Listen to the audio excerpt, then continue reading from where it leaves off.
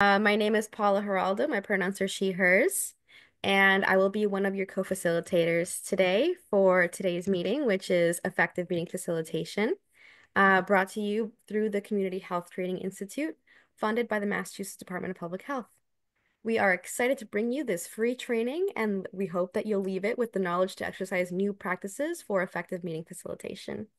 So just some housekeeping before we start. For those who have to leave the training early, please message our tech helper, Victoria, so that she can send you our evaluation link. Please don't leave without getting the evaluation link. Your feedback really matters to us. It really helps keep these trainings going. So now I'll pass it off to my amazing co-facilitator, Gina San Inocencio, so she can introduce herself. Hello, everyone. Good morning. Really excited to be with you all today. My name is Gina San Inocencio. I use the she, her pronouns, and I serve as an associate director here at Health Resources in Action, which is sort of in partnership with the Department of Public Health to bring you CHTI. So I'm really excited to be here. And I'll pass it to the team to say hello. So I'll pass it to Allison.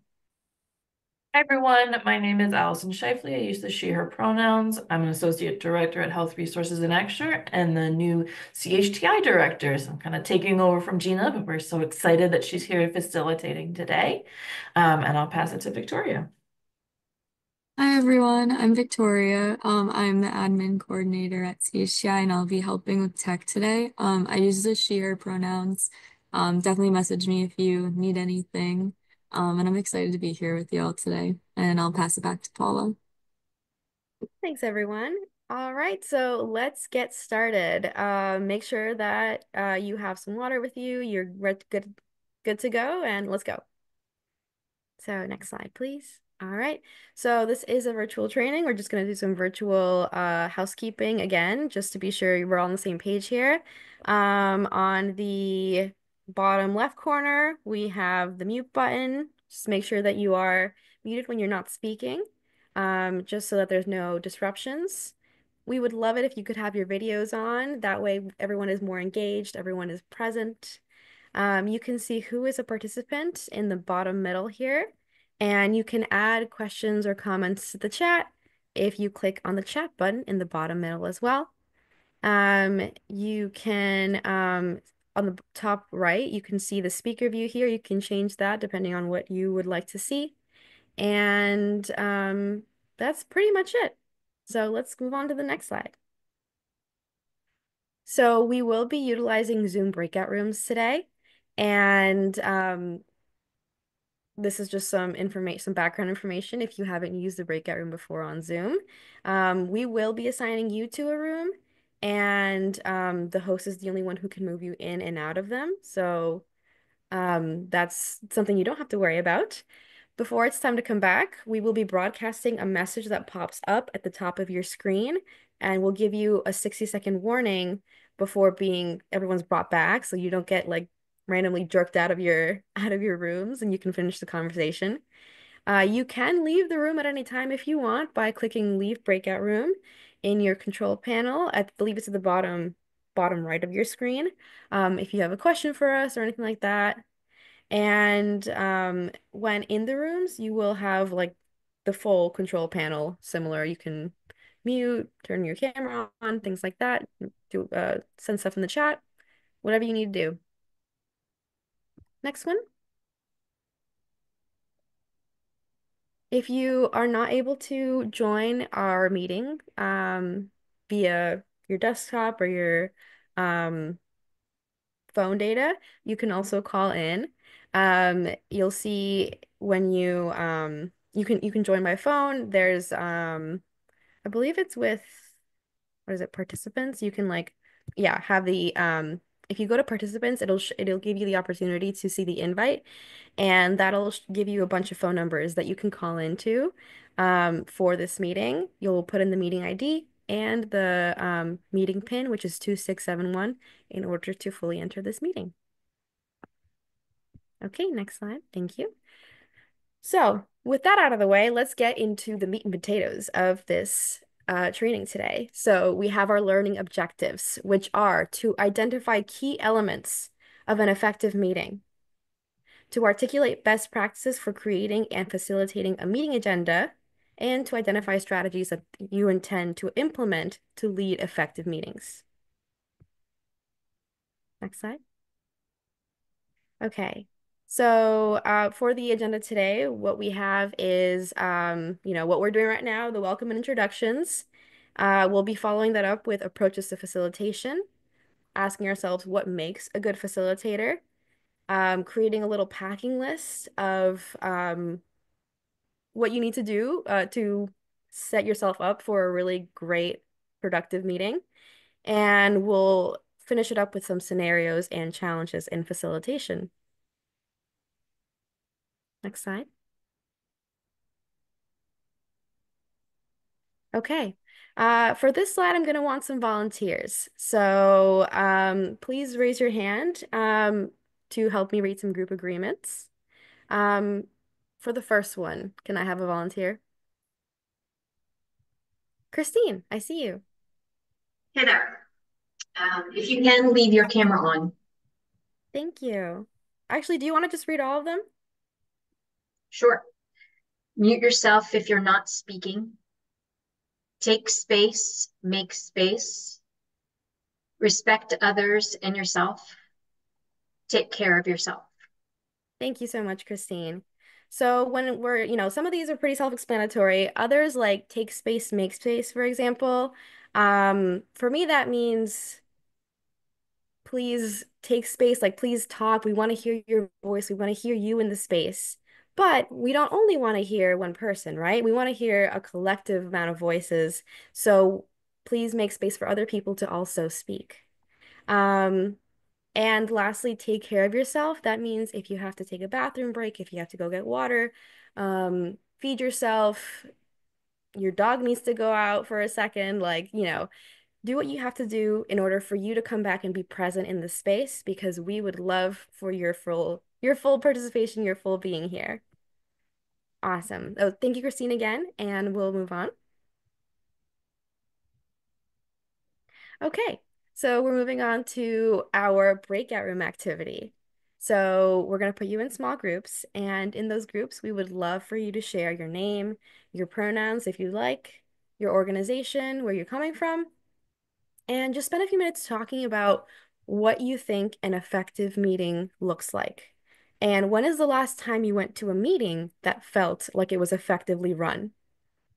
All right, so, and when we come back, we're going to have one or two people kind of share for their group in the out loud, or you can also share in the comments.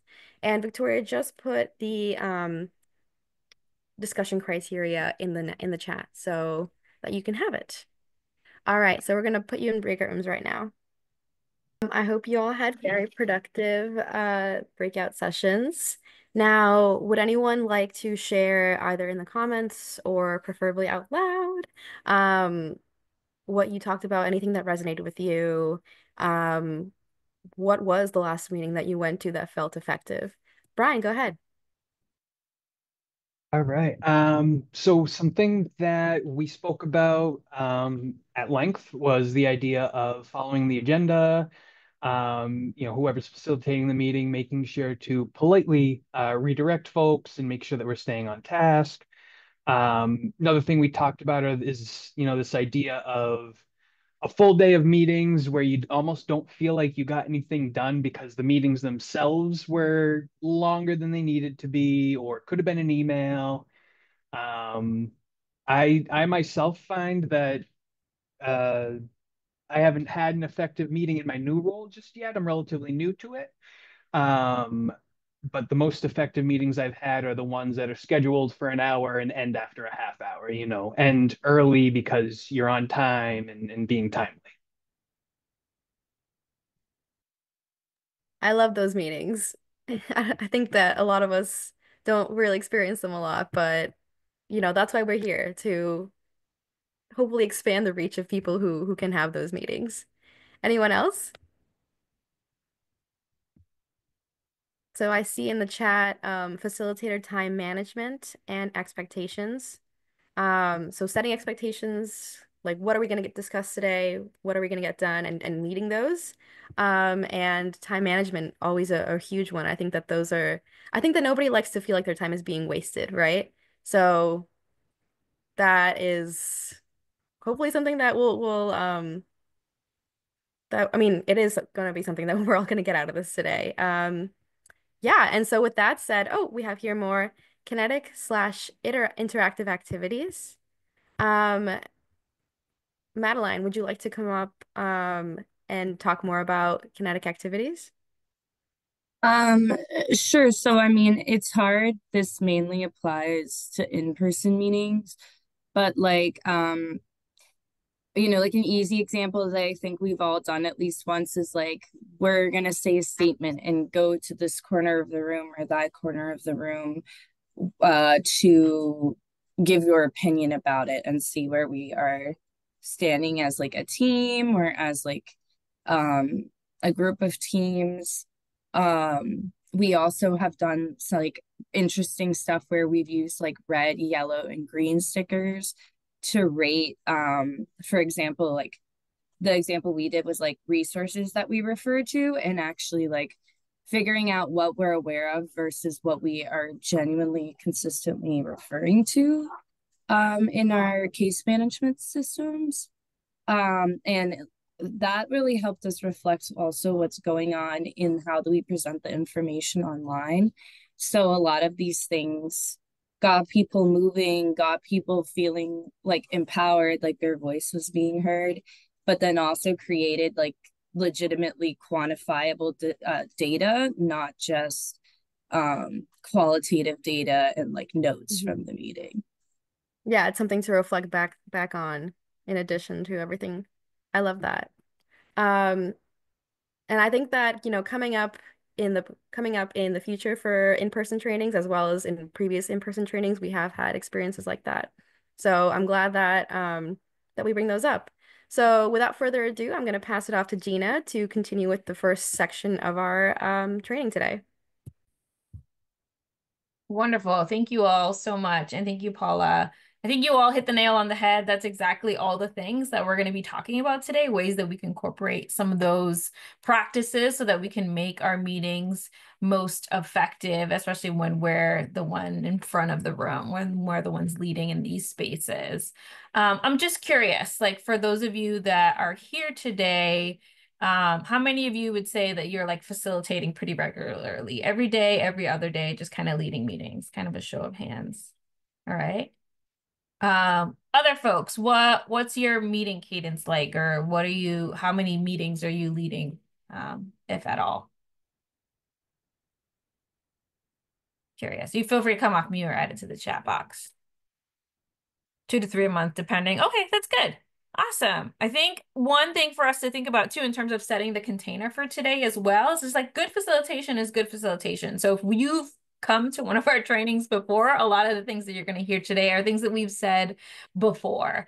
So this training in particular is geared towards folks that are not doing facilitation as regularly and would love to put more tools in their toolbox, learn some more skills, but can also be seen as a really good refresher if you used to do facilitation and haven't done it in a while, or just want to be in a room with other facilitators and learn from one another, really kind of hear the tips and tricks from people that are also doing it in the same field. So I appreciate you all kind of coming today and having this conversation with us. So let's think about this a little bit. When we think about what comes to mind when you think about facilitation, what do you think about when you hear the word facilitation? Feel free to add it in the chat box.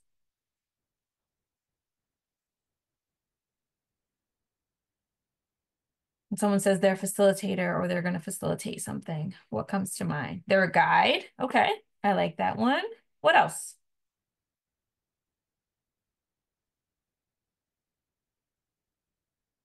Agenda setter. Absolutely. Agenda keeps coming up. It's important. Standing on task, ensuring all members are included. Staying on task. Standing, I get it. Organized conversation, absolutely. Presenting, kind of being the person standing in front of the room, elicit information, discussion, decision-making processes, ensuring following a specific direction, summing up themes. These are all really important things and exactly what we're going to be talking about today. So if we go to the next slide, if we think about the word facilitation, the first part of the word is Latin and it means facile or easy. So it's just really making the process easier. Whatever you're facilitating or standing in front of the room to help facilitate, you're just thinking about what are ways that we can make this easier to get to our goal or to get to the sort of end of the agenda. What are we trying to accomplish in this space and how can I make that process a little bit easier as someone that's standing up here as a facilitator? So what are some things that we can do as facilitators to make it easier and to make these meetings effective so it doesn't feel like, oh, this just could have been an email, right? So what are some things that we need to think about? We can go to our next slide.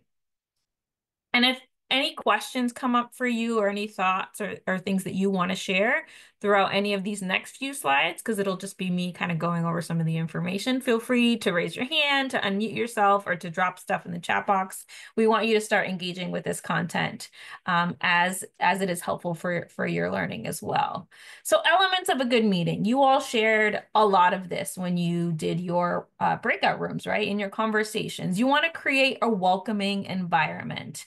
And that's something that you want to be really thoughtful and intentional about. So when we think about trainings like this, where we want people to come in and feel welcome and kind of feel ready, we try to ease you into the process a little bit. We always built in a 5-minute buffer just to allow folks to arrive. Having online meetings for me is still just kind of a tough process sometimes, especially at 9:30 in the morning or 10 o'clock, whenever we started. I jumped on at 9:30. But 10 o'clock in the morning when folks are like still getting their coffee, their breakfast, maybe you're making your way to the office, maybe you're working from home today, just kind of giving you just a few minutes to settle in this space. We also try as much as we can, and as tech allows us to share music, right? As folks are coming in. So we had some lo-fi kind of vibes going on, just as background, so it's not complete silence. Again, we just find that it's really helpful to have something to fill the space a little bit as folks are trickling in to our meeting. So thinking about your own environment, are you doing online meetings? Are you doing in-person meetings? What are you doing to really help people feel welcome as they walk into the space? Are you offering food? Are you setting up the chairs and tables in a particular way? Have you even thought about having a greeter in your space to welcome as folks are coming in? So things for you to consider as you start to put together your meeting agenda. And then we're talking about meeting elements. When we started our training today, Paula went over some group agreements. We see that as a best practice, right? This is that idea of setting up expectations. What are folks coming into? How are they holding themselves accountable to the container that you're creating? Particularly if you're meeting with a group over and over and over again, having them give input on those agreements or those ground rules, whatever it is that you call them, those are really important to get buy-in from your people, right? The people that are coming into this space, they want to know that their voice is valued and that they matter, and being able to set up that right at the beginning is a really an important piece, I think, for having a good meeting space with folks. And then the other thing that we try to do for all of our meetings, most importantly for those that are groups that are reoccurring, are pluses and deltas, or just another way to collect feedback. So we do that in these sessions by way of feedback forms. So you can tell us what worked, what didn't work, what you thought about the content and the trainers. And we do that anonymously. We want to hear from you because as much as we can, we take that feedback and then try to implement it on the trainings that we have moving forward. So being able to collect that feedback from your folks that you're meeting with regularly can be really helpful, so you can adjust as you move along when you're having meetings and working with your folks, so that you can really implement, okay, maybe I could have tweaked this activity or this particular agenda item. Or it's really helpful when folks feel like things are working and going well. You can be like, all right, I can stay down this path. People are really responding to this method of engagement. And you only do that when you hear back from people. So we do it as a feedback form, as I mentioned, but you can do it simply as oftentimes we throw up a flip chart at the top of the room and just say, what are some pluses from today's meeting? What are some things that worked and what are some deltas or some things that we can improve for next time? And just regularly doing that as a practice is really helpful. Christine is saying, thanks. I used to do these and let them go, and I will bring them back. Yeah, I find it really, really helpful. And it's just one of those things that once you get into the rhythm of doing it over and over, it just becomes second nature, especially with the group if you're doing it over and over again as well. The next piece about the elements of a good meeting is really thinking about your roles. And we have some examples here. You're the facilitator, the note taker, the timekeeper, the tech person, if you have online meetings or hybrid meetings, a chat box monitor, again, for online or hybrid. So just some things to really think about. I think the takeaway from this slide as we move through is really just setting some time aside to plan, right? You have to be intentional about all of these pieces. Once you get the ball rolling and you get really into the routine of it, some of these sort of like just come and you don't really have to think that much about it. But for effective meetings, you really want to think through and be thoughtful about who is going to be the facilitator, who's going to be the backup facilitator, who's going to be doing all these things. So for example, our team, Paula and I are co-facilitating today. Victoria is on tech, but she's also on the background. Sometimes we get some CHTI emails that come in as folks are like, I can't sign into the meeting. I don't know where my registration link is, or how do I log in? So she's also doing that on the back end to make sure that we can get as many participants as we can for today as well. She's dropping stuff in the chat box as we ask you all questions. She's creating breakout rooms so that Paula and I can focus on the content and the slides, and we don't have to put our mind to some of the other things that happen in the background. Allison as well is providing support and is also a very well experienced facilitator. So when Paula and I perhaps come up with something that we're like, oh, I don't know what we're going to say, Allison, do you have anything to that? So those are the roles and things that you can think about as you start to plan and set up for effective meetings. Like, what are some things that you would find really helpful as a facilitator? If you have the folks to do it. We don't all have that luxury. Sometimes you're the one that's doing all the things. So being able to give yourself a little grace in those spaces too, I think is important. And then you all mentioned as you were sharing back from the question that we asked you is that making meetings feel like you accomplished something. So that's what this kind of bullet point is getting at, this idea of making decisions. Are we making a decision together? Are we working towards a goal? What are things that we're doing so that folks feel like their time was valued in this space, and they were able to give input, being able to have folks feel like they're connected and responsible for what's happening in that space is a really important element for a good and effective meeting. And again, building relationships, engaging people, whether it's moving and doing kind of like movement activities if you're in the room, or creating space for folks to be engaged online as well. And we'll go over what that's going to look like in the next couple of slides.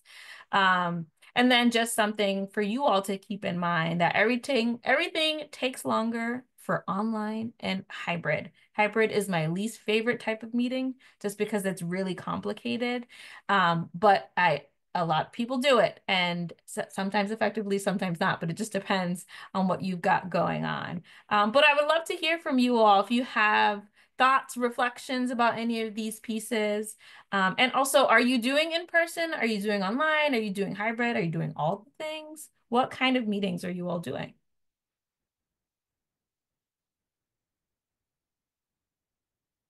And you can add it to the chat box or just unmute yourself. Go ahead, Christine. We are doing Zoom meetings particularly, and it's several times a week and throughout the month. It's all the time as a food policy council. Mm-hmm. And yeah, we have done all these different pieces, but for me, the area of decision making and being in the space is very fascinating and challenging. And same with the expectations around building relationships. Since everybody in the space has very different expectations about building relationships. So it's been very challenging. Thank you. Yeah, I'm no, not sure I absolutely. answered the question, You but did, you absolutely did. And thinking through as a facilitator, understand that okay, everybody's coming from a different place and has different expectations of this space. What are ways that we can create room to have the conversation, right? Or to have at least or bring people to that same understanding using things like the group agreements, the pluses and deltas, and then revisiting some of those conversation as you move through your meeting so that you can kind of weave in some of those elements of like, all right, this is what we heard from folks, or this is what we all agreed to in our group agreement. So I just want to highlight this for our group as we move forward. And I hear from folks in the chat box as well that they're doing both online and in person, mostly online because meetings are community based. That's one of the things that we've learned since COVID is that sometimes making things online is more accessible for folks. Sometimes not, but it just depends on your crew. Mostly virtual, sometimes in person, again, mostly online, but an occasional both, but more remote, and especially larger meetings tend to be remote. In-person meetings tend to have fewer participants. Absolutely, that's a trend that we've been seeing at the Community Health Training Institute over these last 4 years as well. It's much easier to get folks in the room online versus in person. You have to have a really good, compelling reason, or maybe some really good food to get people to come in person as well. Awesome. So we can move to the next slide. Again, these are similar to what we just talked about. These are approaches to facilitation. We want to think about having goal-oriented meetings, right? That we're problem solving or making decisions, and that we're making all of our agendas as interactive as possible, or at least creating different modes that folks can engage with the content that you have going on for your particular agenda. So the next slide is actually an example of how you can think about having some clear goals, because it can be really tough to sort of think through. And so these are just some examples. So there are different models for writing problem statements. And then you have examples here that one that's kind of vague, one that's better, and then one that's best. So the first kind of vague example is how can we engage more community members? So that could be a goal, but how can we make that slightly more just like a better goal statement. So the next one that you see here is getting at more like who is it that we're trying to engage? So how we can increase attendance in coalition meetings. All right, so that's getting a little bit better. There's a particular thing or member that we're trying to get at. And then the last one, which is categorized as best here, is how can we increase attendance in coalition meetings that is reflective of our community by the next fiscal year. So for me, when I take a look at the one that's best, right, it's being really clear about who it is that we're trying to engage. And it's giving yourself sort of a time commitment, right? So if you think about SMART goals, it's kind of the same idea. It's specific, it's measurable, it's attainable, it's realistic, and it's time bound.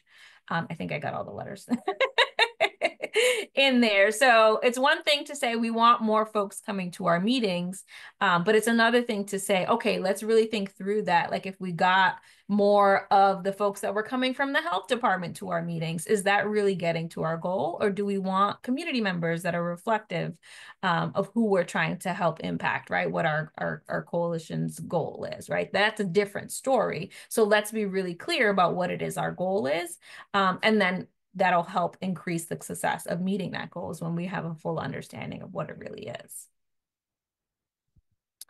The next slide is talking through some of the things that we've named so far. So content is the what versus the process, like how you're doing these things. So the content of your meetings can be anything from the tasks that you're trying to get done to the subjects for discussion, the problems that need to be solved or the challenges that have come up for your group, the decisions that need to be made, any other agenda items that you think are important to add in there, and then of course the goals and objectives for each meeting. So if you start to think through this and think through your own meetings and agendas that you're putting together, do you have the goals listed on the agenda, or are folks coming to the meeting with a clear understanding of the decisions that are still need to be made, right? Or how they're going to be involved in that decision-making process, and what the goals and objectives are of that particular meeting as well. Like, is that listed anywhere? Have you talked about it with your group? Have they given input at all? Have you thought through what that could look like for your folks? And then the methods, or excuse me, the process or the how that you're doing these conversations can look different depending on what is effective with your group. So you can think through all the different sort of group dynamics that you have going on. Like maybe you have someone that's really, really engaged and is always talking and always sharing. Maybe you have someone that's really, really quiet, right? And so you can use different methods to get folks engaged in different ways and to help sort of elicit conversation to help get you to all the content that you're trying to move through. Any thoughts or questions about this slide or any of these pieces? All right, we can move to the next one. So process tools. These are the things that we use to help get to our end goal. So what we're going to be using today, some of which we've already done. So we've done some small group work. You've had some small group conversations, and we do that online via breakout rooms. We find that that's probably the most effective. You can also use breakout rooms to do pair work as well. So those are two sort of process tools that are really effective that we find with groups that are both formed and newly formed. So with groups that don't know each other, like you all, throwing you in a breakout room, having you interact with one another and have conversations is really, really helpful. But also if you have a group that's been meeting regularly and they have relationships, they know one another, sometimes small group conversations or pair conversations are really helpful to then bring folks back into the large group. They've had a chance to kind of mull over their ideas, share with one or a few other people, and then they're more willing and able to share in a large group because they've been able to talk it out a little bit. So I love having small group work and pair work as well. Some other things that are on here as well is visioning, having some visioning activities where you're doing a little bit of self-reflection. We've done like guided meditations with folks. We've done art activities where folks kind of really just like draw out what their visions are for their community. That can look a million different ways depending on what you've got going on with your group. And then brainstorming, right? Whether you're brainstorming in the room on a piece of paper, where you're brainstorming on a slide or out loud in a conversation, just generating all kinds of ideas to help you kind of start the conversation of what it is that you're trying to do with your group. Straw polling is another thing that I believe you can poll both on Zoom, and then of course you can definitely poll in person just to get a read on your audience. What are folks feeling? How do we think this next step should be handled, or how should the solution be achieved? I think that one of the conversations that if you haven't already had with your group, if you're making decisions with your group, one of the things that is really helpful to know is that like, what's your sort of decision-making process? Or is it consensus when you're meeting with your group? Like we all have to agree in order for this solution to be decided upon? Or is it that we're going to talk about it in this group, but the facilitator is ultimately going to make the final decision, or the director of the program is ultimately going to make the final decision, for folks to understand what they can expect when it comes to decision making in your group. So all of those elements are really important as well. But yeah, these are just a little overview of some process tools. What have you all used in your meetings? If there's something on here that or something that's not on here that you've used, I'd love to hear as well. What do you find that's kind of effective with your groups of folks?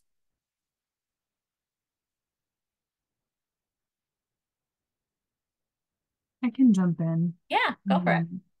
Something that we do is we have like when we're operating a food pantry at our group, we work at a community health center in Boston, and we'll do like consistent check-ins every food pantry day to like just kind of see how things went, what could be better, planning for the day. And so that's kind of more just like kind of chatting and catching up. But then once a month, we also do an activity that's focused on a goal. And so something that we've done is like brainstorming or like visioning or kind of small group work. And that's a good way to like keep it interactive and different, but also be able to have like visuals for what we're trying to work toward. Absolutely. Then what happens after that? Once you've done an activity like that, what happens with your group or what happens with that information? So our manager kind of like analyzes that and saves it and brings it up for the next monthly meeting where she was like, all right, I noticed in these categories there were these themes. And so let's start to work on a theme and create an activity for it or like um, something like that. So she does take a lot of that work of being the facilitator for those meetings. But it's a good way to kind of analyze what we're doing in a different way other than just talking about it. Absolutely. And it really shows that commitment, right? And that consistency that we're not just having this conversation for the sake of having a conversation, right? Your thoughts, your feedback, your ideas are going to be incorporated in the next thing. Or we heard you, we're going to think about this, and then we're going to make a decision based on what we heard from you all, right? That follow through is really important. To get at all those things that we've been talking about, to make it feel like I'm engaged, I'm connected. This meeting was effective because I was able to have input to the next thing that's coming for our group. Absolutely. And then we have in the chat box brainstorming verbally using a tool like Jamboard, working together on a shared document and talk through each section. Absolutely. And then Jamboard is sunsetting. Google is kind of getting rid of Jamboard. So Allison is asking, what tools are people switching to? And we have Canva has a great whiteboard feature. Haven't used it with my current team yet. We use Google Slides. Sometimes we'll actually be using Google Slides later today as well. Hopefully they don't get rid of that feature. But yeah, if there are other tools or systems that folks are using, please feel free to add it to the chat box as well. Zoom has a whiteboard feature too, but I don't know that it like keeps it. Like you would have to like take a screenshot if you use the whiteboard for Zoom, I think, right? It's also inconsistent because it's really hard for people who are on their phones and joining, if that's their option, or if they don't have the latest updates. It's too much trouble for the Zoom whiteboard feature a lot of the time. Wonderful. Thank you all for that. We'll have to give Canva a try. I actually love Canva for creating all kinds of other stuff. So I bet their whiteboard feature is something worth exploring as well. Wonderful. Miro is also really good for that. Say that again? Miro boards. Oh, can you add it to the chat box? I don't know. I Yeah, feel I like will. I've heard of that one and probably have Yeah. used it. Thank you. All right, so I think we're ready to move to the next slide. Myro. Yes, yes. Thank you. So this POP model is just another sort of tool or framework that you can use for putting together your agendas. It's something that I use pretty regularly whenever I'm putting together the agenda, which POP stands for purpose, outcomes, and process, right? So the purpose is, why are we undertaking this? What is the purpose of us getting together and having this meeting? And in a second, I'll show you sort of an example of one that I've put together, but really you're just listing it out. What's the goal of this meeting, or the overall goal of this group? What is the purpose for us to coming together and undertaking this thing, right? And then the outcomes, or sometimes called objectives, either one, is what are the specific outcomes that we want to accomplish as a result of this action? So by the end of this meeting, we want to have this, this, and this accomplished, right? So the purpose can be kind of your overall goal. The outcomes are the objectives of that particular meeting. And then the process are the things that you're going to do to accomplish those outcomes that are then going to feed into that overall purpose. So if you go to the next slide, I can walk you through what this looked like for me. So I know this slide is not that big. So you can adjust your screen if you want to just see the slide and not everyone else's face. I always like to look at people's faces, but I'm gonna not do that for the purpose of this. So I can walk you through. So this is actually a working group meeting that I did for one of my clients. that was a youth organization, and we were supporting their strategic planning process. And so their strategic planning process was sort of this big thing that they put together, and the working group meetings were 2-hour meetings that we had weekly and bi-weekly just to sort of move towards completing their strategic planning process for their organization. So the purpose of this particular meeting and sort of that's connected to our overall goal was to continue to work on refining and finalizing our values and goal statements. And we were currently in phase 2 of their strategic planning process. So they had some core values that they wanted to revisit, and we had been working on them. And then they had some core goals for the organization that they wanted to make sure got revised as well through this strategic planning process. So that was the purpose, right? That was the thing that was our guiding light. That's what we're working towards. And then the outcomes of that 2-hour meeting, by the end of that meeting, we wanted to make sure that all the values that we had been working on had solid drafts, that we felt really good about it. And then we wanted to have the goals almost finalized. We were kind of going back and forth on a few of their goals and rewording things kind of over and over again. So we wanted to have them in a better place, right? We wanted to have them finalized. And then we wanted to have a next steps in place for the next working group meeting. And we were really intentional about like every meeting, we wanted to sort of like have them picture where they were in that process, because it was over a year-long process, and that can feel really daunting when you're in the weeds of all the things. So we just wanted to make sure that they knew sort of what that guiding light was, and then what was coming next for the next working group meeting. And that really sort of helped set the tone for us as we move through, because we were meeting weekly, and we moved to bi-weekly, but we were meeting weekly pretty consistently for 2 hours. And that can feel like a lot for a strategic planning process when, some of these people were, doing youth work. It was a youth work organization. So they were doing all kinds of other stuff. And this was just an added thing onto their role. So it was a lot of sort of really intensive work as we were moving through. And so the process, or the things that we did throughout that meetings, we started off with check-ins. We went over the agenda every single meeting. And then we named it, where are we in this sprint? Where are we in our race here to get to the end of the strategic planning process? We went over any updates at the beginning of every meeting before we kind of jumped in and did our work, our value and goal work. We talked, and if there were time, we wanted to go through strategies. These are just different steps of their strategic planning process, but it was really just kind of walking them through. This is the things that we're trying to accomplish. And sometimes we got through a full agenda, and sometimes we didn't. And so if we didn't, what are ways that we can readjust so that in our next steps, we're adding that to the conversation? Like, we were hoping to get to this, we didn't, so we're going to bring it to the next meeting, and just connecting those dots for folks. And then talk through the next steps before we wrapped. I think the added sort of benefit that we had for this particular meeting that you might not have in your meetings is that we were a third party, right? I was working with a client. This was their organization with their staff people, and I was coming in as an outside facilitator, just helping walking them through the process versus being someone that's in it with them, right? So you might not have that luxury. You're probably not coming in as a third party. These are your coworkers and your colleagues and your community members that you're working with. So that's just another element to put out there. But yeah, I'm curious, have you all used anything like this? Or could you see yourself using something like this just to help you kind of move through and build more effective agendas?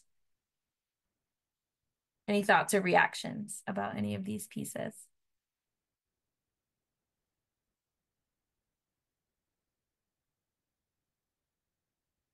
I can go. Go for it. Hi. So I've seen my team manager does this at our weekly huddle. So it really does she follows this format. And at the end, for like the wrap up, there's always like sometimes if we have a few extra minutes, she'll ask us like anything else we want to add in or bring up that's different from our schedules, like share with the team. So yeah, I've definitely seen this format like with all of her team huddles.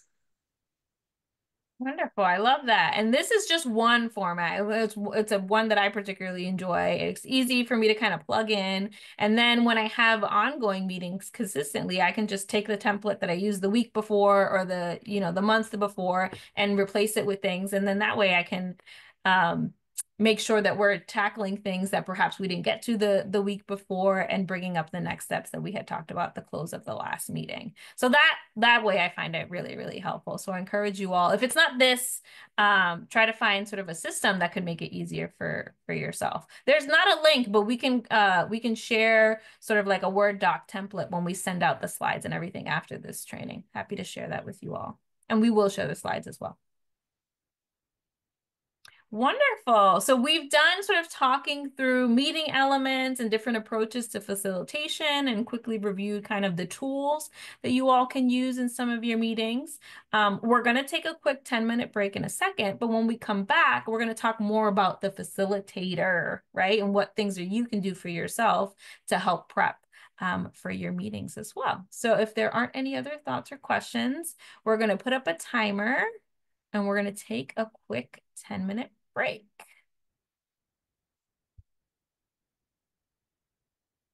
We're energized, ready to take it on. All right. So now we're going to move on to the next bit of content, which I will be leading, which is what makes a good facilitator. And we'll start that off with, what does a good facilitator look like? So next slide, please. There we go. Okay, so this is going to be a fun activity where I'm going to have y'all think. Okay, so this is a little bit abstract, and we start off with this bit of like this little example just to get your feet wet. Okay, so the good news is that there's a lot of ways to be a good facilitator and a lot of ways for a good facilitator to look like. Now, the way that we kind of classify facilitators in this activity is by animals. So kind of like what animal represents you as a facilitator.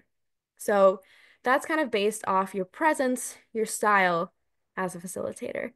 So for example, someone who's energetic, who's a questioner, they are a lion. Someone who is calm and a silence dweller is an owl. And I see Brian here is proud to be a dingo who is fun and humorous, but also a silence breaker.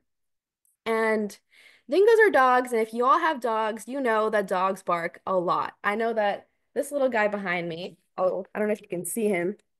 He's all blurry, but he's behind me right now, and he is a little terrier who barks so much. He is definitely a silence breaker. So, so we have some prototypes there. But I want to say that you can get creative, and we're going to give you some more examples of what presences and styles you can be as a facilitator. And you can mix them up around. Like if you feel like you're energetic, but also a silence breaker instead of a questioner, you can still call yourself a lion if you want. You know, it's what you feel represents you. And when it comes to presence, what we mean is what kind of energy you give off as a facilitator. So when I come into the space, I think that I am someone who is energetic and fun. I love talking to people. I love interacting with them. So it makes me feel like I'm in my element. Now, my style, I feel like I'm a silence breaker. I don't feel, I often don't feel very comfortable like being in silence. And I think that a lot of people can relate to that. But some silence dwellers feel like they can, like the silence is a space to reflect, is a space to contemplate, and they feel comfortable in that. And they want to give space for other people to raise their hand, have the courage to participate as well. So there is space for all of these styles, and um, they're all useful for facilitation. Now, I think that I am either a lion or a dingo. Depends on the day. I think right now I feel like a dingo, honestly. Next slide. So these are some more examples of presence and style that we have for you. And you can choose from any of these and mix and match and create your own profile. So we mentioned energetic, someone who's high energy, who's enthusiastic, they're ready to engage. Similar to someone who's charismatic, they command attention, they have a captivating presence. People are following along to their every word. Someone who is fun also incorporates humor, lightness, and playfulness. And someone who's warm, they offer empathy, kindness, and their atmosphere is very, very inviting. Um, on the other hand, we have people who are calm. They have a steady, composed, and a soothing presence. So similar to someone who's warm, their environment is very, very welcoming, very inviting, very calm, very soothing. Um, and someone who's neutral, they have a balanced, impartial space. They don't dominate the space. They want other people to feel like they're also in control, like they also can take up space. So like in anything, there is no one style that's better than the other. What we feel is that there's a good balance of styles is what makes a really great facilitator. Similar to, sorry, balance of presences. And I think the same thing applies to balance of styles, right? We don't want only one kind of style to be used. But, what is the question is like, what's the one style that you have in your back pocket that you generally rely on, or that you see yourself mainly using when you're facilitating, right? So we have questioners, people who use questions to break silences, silence dwellers, like we said before, silence breakers. We have connectors, people who link ideas and contributions. They help participants see things that weren't there before. So that's really helpful because it brings more food for thought into the space and it allows people to have something to chime in on. They can say, "Oh, I never thought about it that way.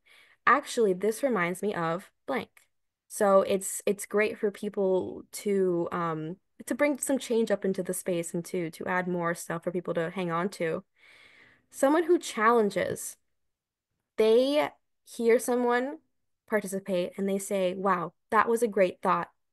Can you tell us what you mean by this? Or can you elaborate on that?" And that allows us to really understand what that person is trying to say and connect with them better in the space. Someone who's an encourager, they they're people who often see, okay, Gina hasn't really been participating much, and I think that we want to give her a chance to make a contribution because she might just be shy. And we can say, okay, everyone, let's have space for other people who haven't spoken before to come into the space. Or let's all like say in the chat what an answer to this, you know? That way, it encourages people to participate without necessarily cold calling, but it does provide like open up the space for people who aren't usually comfortable doing so. Um, or aren't usually comfortable making space. Then we have synthesizers, which is so important. A synthesizer is someone who takes everything that people have said and wraps it up in a little bow, summarizes everything, and highlights the key points and insights that have been said so far. It's great because it also provides food for thought. It lets people take in all this information and digest it properly. Organizers, they keep the session structured. They are time management. They ensure that their goals and timelines are met for the meeting.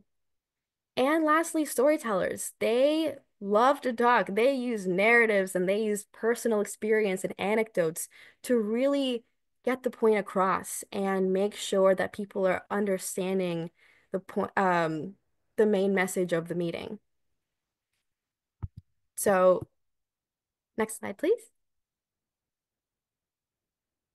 So we have some animals here for you. We have the lion who takes command of the space. We have the owl who sits and listens and watches um, and observes. We have the dingo who is fun and energetic, similar to the monkey who is playful and wants to ask questions and gets curious. The tortoise who takes in everything and regurgitates wisdom, essentially. The spider who makes connections. The parrot who storytells and provides their own personal experience. So we have a lot of information there that we just provided you. And now I'm just gonna give you a few minutes and we're gonna think about what animal you are and what your presence and story and style mainly looks like. Again, people can have multiple presences depending on the situation, depending on um your mood for the day. You can have different styles depending on what's needed, but we're asking you, what is your main presence? What is your main style? And how does that move into animals? How does that show as an animal? And yes, we'll go back one screen to see the options. Okay, so let's just do like 3 minutes and put on some music in the meantime. Uh, So Christine is saying this is tough. It's perception too. Organizer, energetic, warm, charismatic, maybe a shepherd dog. Yes, absolutely. You can, it's up to you what kind of dog that you'd like, what kind of animal you'd like to be. Even if it's a specific dog breed, absolutely. So Christine just shared hers. Thank you so much. Anyone else want to come off mute and share their animal, their presence, their style?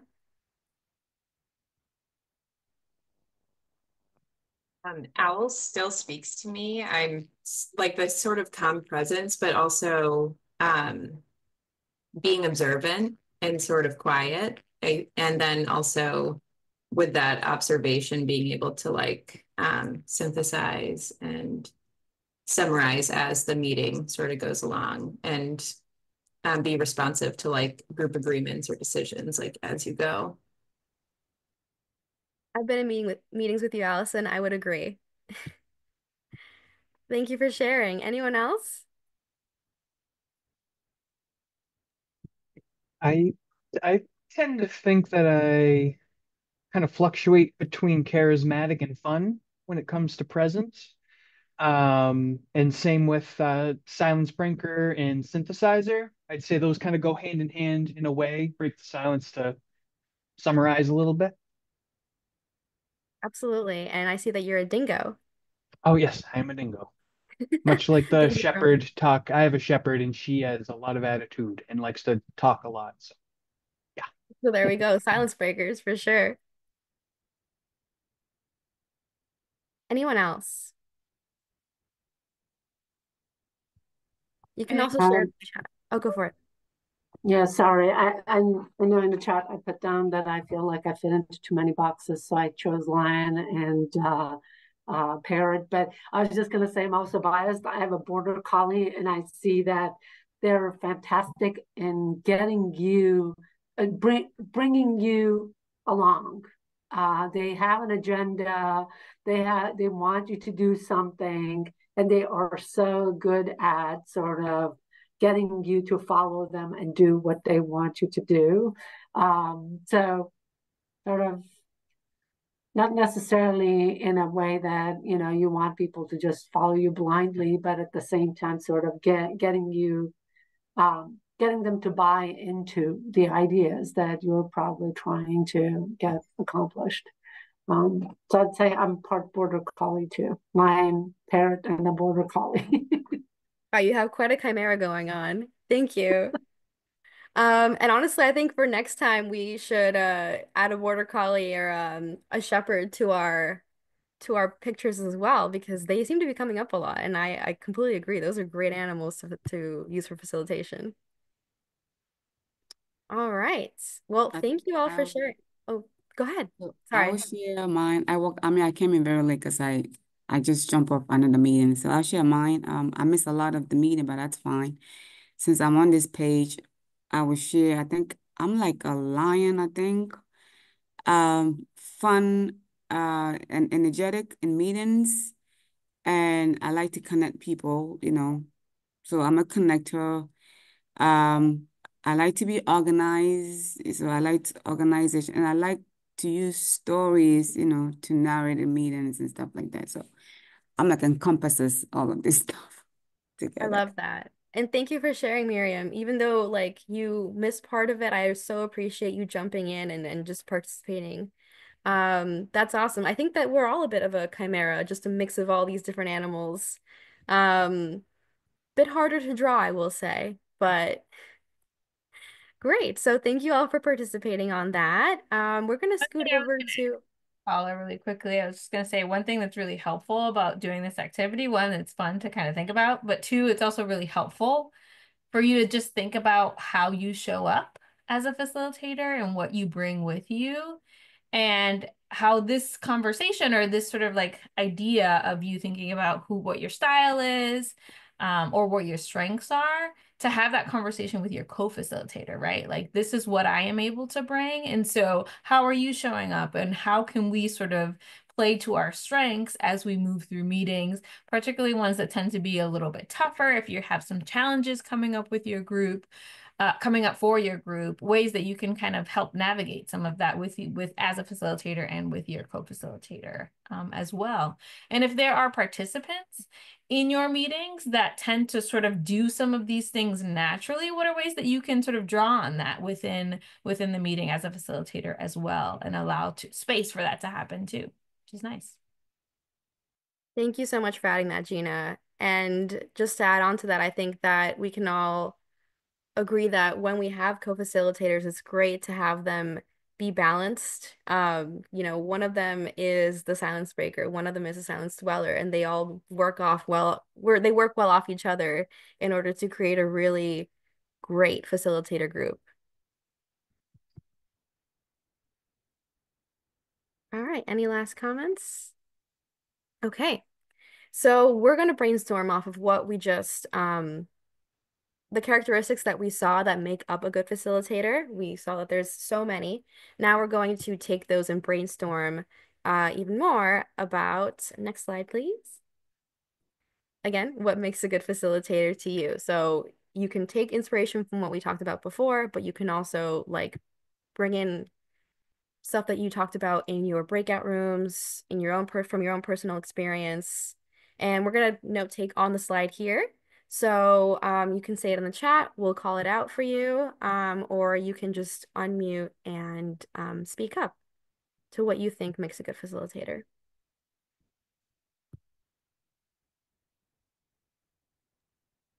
I'll jump in.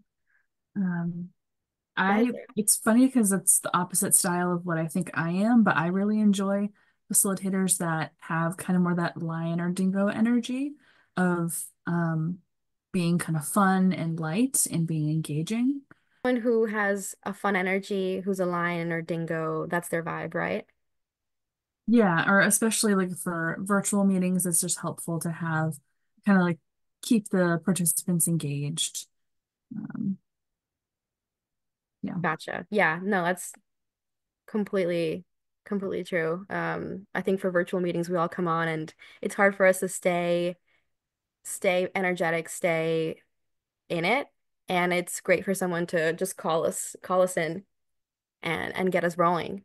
Brian over here in the comments said someone that doesn't steamroll the whole meeting, someone who makes space, someone who can hold opposing viewpoints and support the group through disagreement.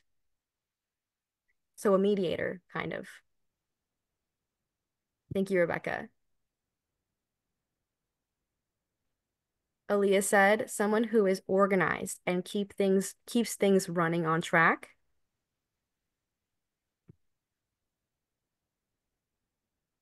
Catherine says, someone who recaps the meeting and sets a clear agenda for next steps. I think that that is one of the most important aspects of a productive meeting, having clear next steps that are synthesized from what was talked about in the meeting. Because I feel like when we don't have a meeting that summarizes the next steps, I come away from it feeling like, okay, what am I supposed to do?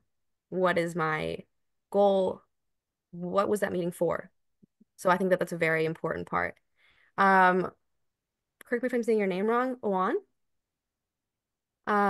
says respects someone who respects our time so they are not going over or starting late. So again, time management. Anyone else want to go off mute and give a suggestion? I think I will probably say that someone who, break the silence in the meeting, a person who can get the meeting into focus because sometimes there's a lot of distractions. And so a person who can make the meeting stay focused, like, like get it going, icebreaker, stay focused, put the team together. And I like the fact that you can recap. I like that good one. Definitely. So someone who synthesizes and recaps and energizes their audience, which is kind of what Sarah said at the beginning, someone who has fun energy, especially for virtual meetings. Anyone else have something to add?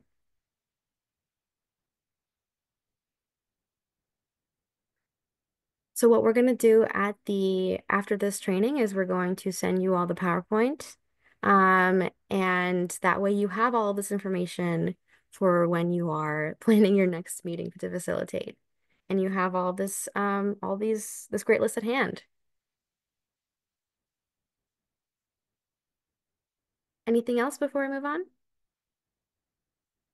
This is a great list. And I think that it well summarizes everything that we talked about. So thank you. All right. So now we're moving on to the facilitator's toolbox. So when we have a good facilitator, someone who has the characteristics and qualities that we just wrote down, that we just listed, there might be times when they still have trouble keeping the audience engaged, especially in a virtual and a hybrid setting. Hybrids are very daunting, I think, for most of us.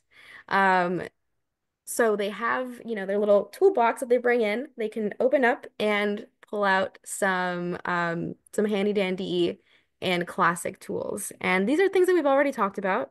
So to keep an audience engaged when we see that there's a gap or a break in silence, we can ask some questions, see if anyone has any concerns, anything that they don't understand, or if there's anything else that they're curious about. Or you can take from the material and you can say, well, given what we've discussed, if A plus B equals C, then what is Z? You know? Um, there's also silence. You can use silence as a great tool for contemplation and reflection, as we've talked about before. Um, I know a lot of people who are really good at keeping the silence and not breaking it until someone else speaks up. That is not me. But it is a great tool for some people. Um, the last one is food for thought. So that's kind of what we've been talking about when it comes to putting something new into the conversation that is a synthesis of what's been discussed already, a connection, connecting the dots to create a different perspective of something or just some like a sorry, had a brain fart. Um,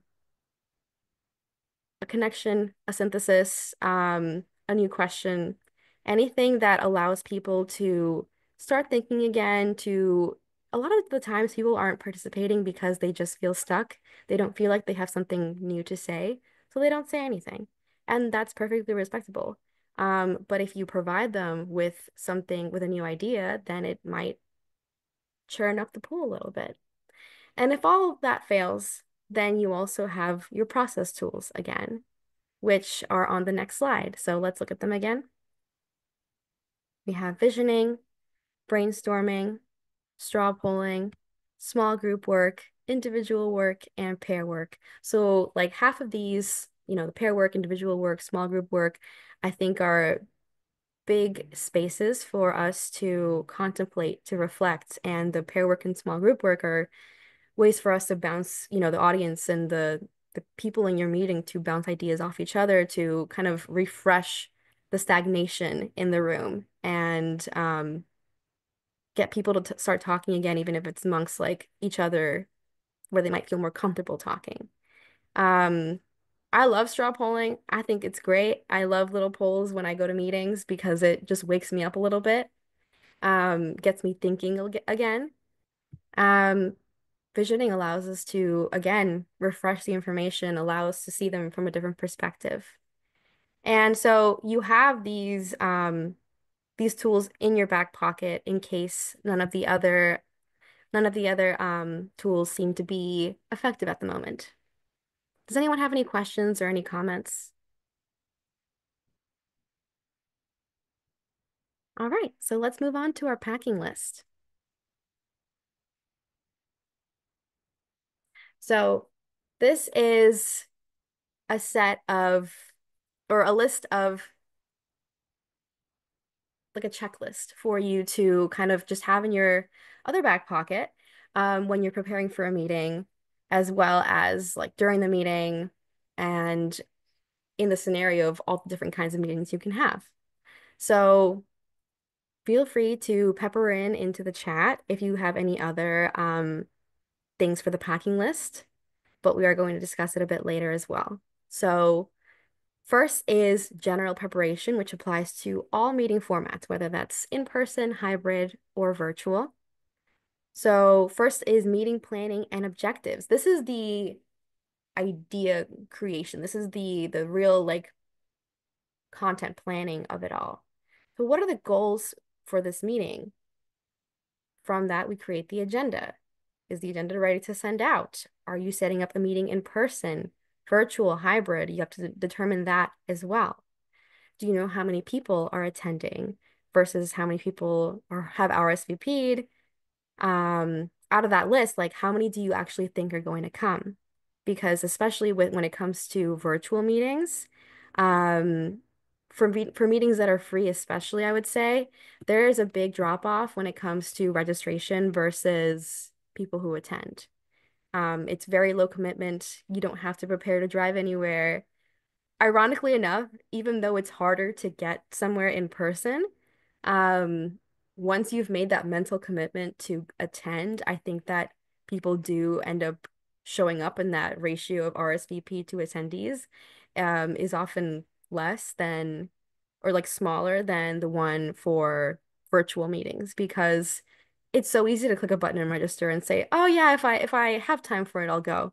Um, Especially if you don't have to pay anything for it. So that is all something to expect when it comes to preparing for a meeting. So if you have a meeting where you want 50 people to show up, then you need maybe 100 people to register or 120. It depends on what your previous registration numbers have been at. So if your ratio for your previous webinars, for example, has been 2 to 1, two being the number of registrants versus the one is the number of people who actually show up, then you do need 100 registrants for 50 people to show up, right?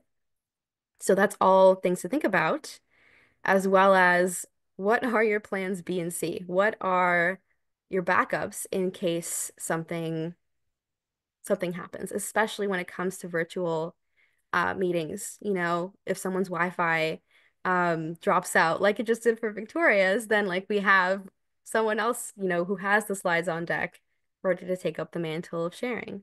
So these are all things to think about when it comes to content planning. The next slide, please. So the next step is coordination and communication. Once you have the agenda, once you have the content planned, now you need to determine how you're going to communicate with your co-facilitator. Are they a coworker? Can you just communicate with them through Teams or Slack? Or are they someone from an external organization? Do you need to email them? Do you need to give them your phone number? How often are you meeting with them? What is your meeting schedule look like? So on this week, we're going to do a general brainstorm of what this training will be about.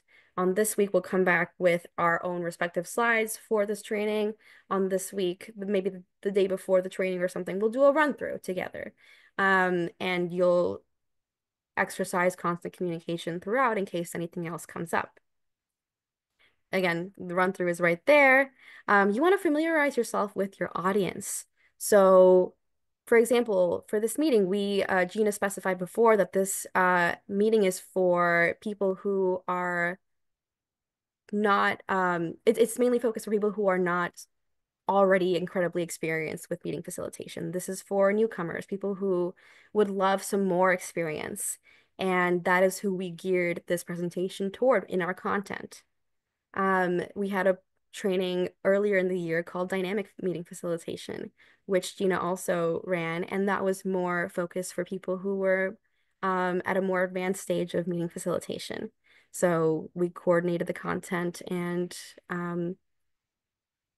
yeah, we coordinated the content to that degree. You also want to assign support roles, which Gina talked about earlier as well. So we have Victoria running tech. We have someone else being note taker. Who's pressing record if we're recording the meeting?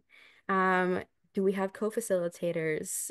Is there someone who's monitoring the chat, who's sending information in the chat links and other like discussion questions? So that's all important to nail down before you start the meeting so that everything can run as smoothly as possible. Now we have logistics and accessibility. Do you need ASL or language translation for this meeting? So we want to make sure that everyone can understand and can be understood for any meeting that we're in.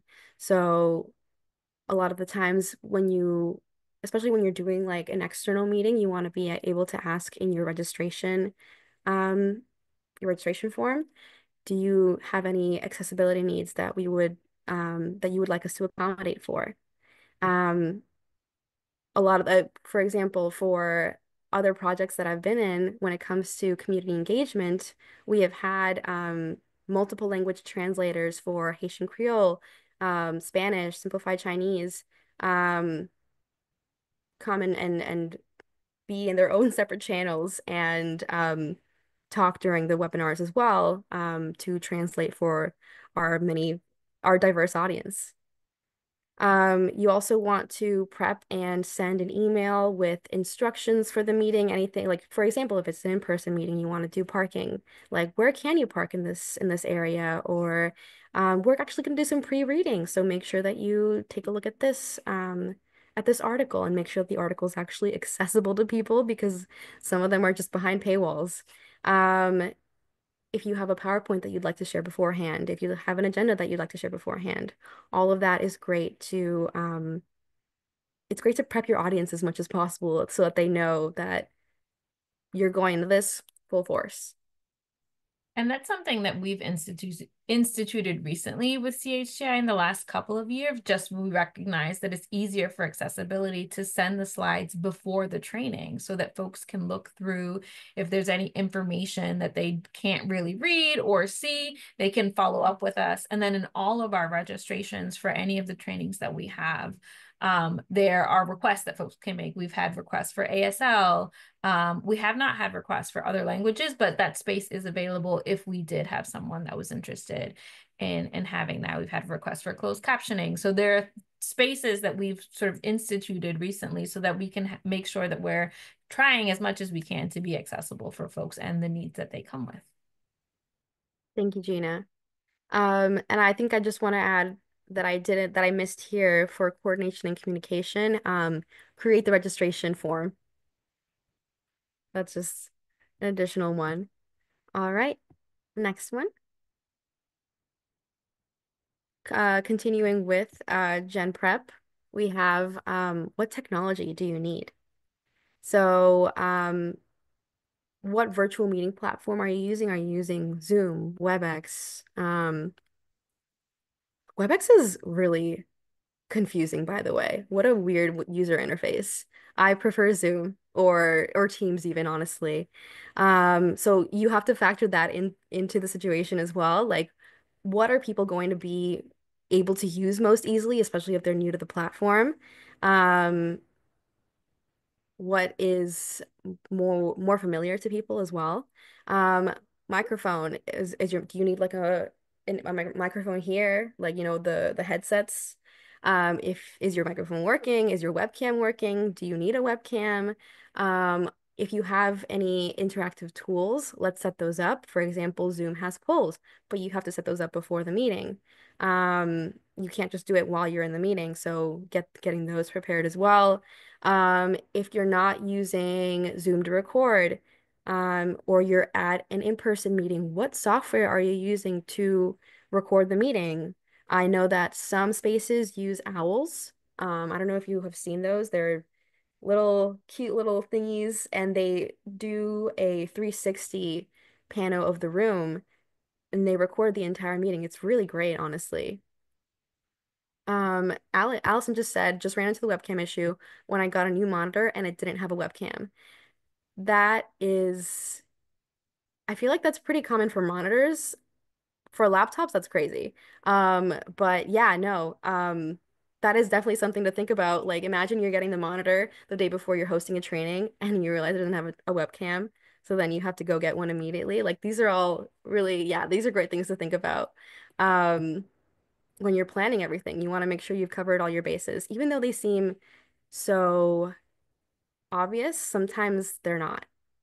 Um, You also want to do a tech run through to make sure that all of your software is working properly, you're properly logged in, you have access to all of the tools that you'll be using.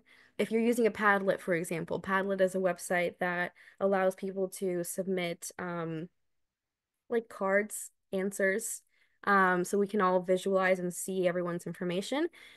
Do you have a Padlet account? Are you logged in properly? Do you have the version that lets you make as many Padlets as you want? Because I ran into that issue where I was going to create a Padlet for a meeting and I ran out of Padlet spaces.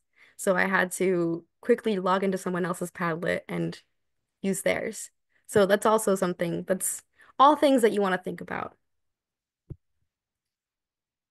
Next, please. And Gina, If anyone's ever worked with anyone that's employed by the feds, so we have like a youth program that we do trainings for sometimes, and they work at the young people like intern at the Federal Reserve Bank of Boston. And I was doing a virtual training with them, and we were talking about interviewing skills maybe. And I was like, okay, I'm going to send you all Google slide. We're going to do kind of a brainstorm or add something to the slide together. And they were like, we can't access Google at all whatsoever. There's like firewalls and all the things. And the feds are like, Google is not a thing that we use. So I was like, ah. So in the moment, I sort of had to redirect my sort of the way that we did that activity and ended up being fine. But yeah, just being able to sort of be aware of all the things and having access to some things. And then, you know, when all else fails, just like being able to think on your feet a little bit as a facilitator. And for me, I've been facilitating for over 18 years now. Even for me, when things like that come up, it takes like I have to get my brain in that space to kind of think through, okay, give me a minute and then let me reorient and think through what are ways that we can do this a little bit differently. So this is just asking yourselves the questions, right? Of what do I need to do to make sure I'm ready to lead whatever it is that I'm leading. So yeah, I love these. absolutely. And I think that also just goes back to knowing your audience. Like, if you are working with the feds, you want to make sure everything is as accessible and compliant as possible. Um, yeah, I going back to things that you would think are obvious, but sometimes aren't. I just moved recently, and I forgot that I had to take out my curtain rods. They're just such a part of the space that they just blend into the walls, at a certain point. But the day that I moved out, I still had my curtains and curtain rods still on there. So, sometimes you do really need to think outside the box and step away for a sec to see what you need. All right. So moving on, we move on to in-person/hybrid meetings and how to prep for them as well. So, do you need to visit the venue ahead of time? Do you need to arrange seating for inclusivity and visibility? So, for example, for people who are in wheelchairs, like, do you need spaces to create spaces for them to sit at the table properly? Are there ramps? If there's a projector, like, is it big enough for everyone to see? Are people seated close enough to see the projector? Um, are there visual aids? For people to really be engaged and in-person activities.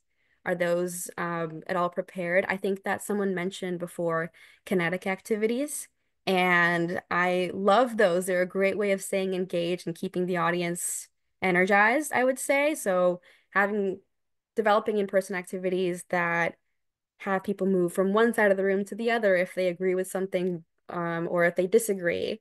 Or I think that in an upcoming meeting that we are hosting it for another project, we have people creating flower pots and painting their flowers with different ideas to create a central image and potting them. It's really sweet. It's gonna be really fun. So yeah, just being able to keep people having fun because it's already a meeting for work. You have to go there. It's always nice to get people to have a smile on their face when they can. And for all of those activities, you do want to prepare supplies. So obviously, if you're having the flower pot activity, you want the pots, you want paper, you want scissors, but you also want the general information like your agendas, any other documents, pens, name tags, food. Do you have food prepared? Um, Water, any of that you want to make sure people have for the meeting ahead. Coffee's a big one too, I would say. Next one, please. Bathrooms. Yes, signs to the bathroom, please. Sometimes they're so hard to find in some spaces. Hybrid and virtual meetings for those. So I'm considering them. Oh, sorry. We have hybrid meetings and hybrid virtual meetings. So the way that I've organized it is hybrid slash in person, hybrid alone, and hybrid virtual meetings. So we move on to the hybrid meeting, which is like if you are providing food, crafts, or other hands-on elements in person, how will you accommodate those if you also have online participants? Are you going to be mailing things, mailing materials to them beforehand? Are you going to be creating things with stuff that might everyone might have at home, like hopefully paper.